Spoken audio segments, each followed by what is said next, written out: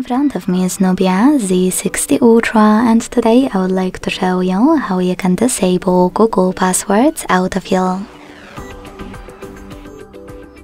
Begin by launching Settings and scrolling all the way down to access Google. Then select All Services. Click on Autofill, Autofill with Google, and blue switcher next to Use Autofill with Google. As you can see, after that, my switcher and all of those features are grey, which means that Autofill is off.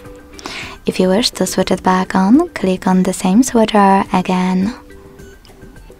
Thanks so much for watching. If you enjoyed this video, leave a like, comment and subscribe. Bye!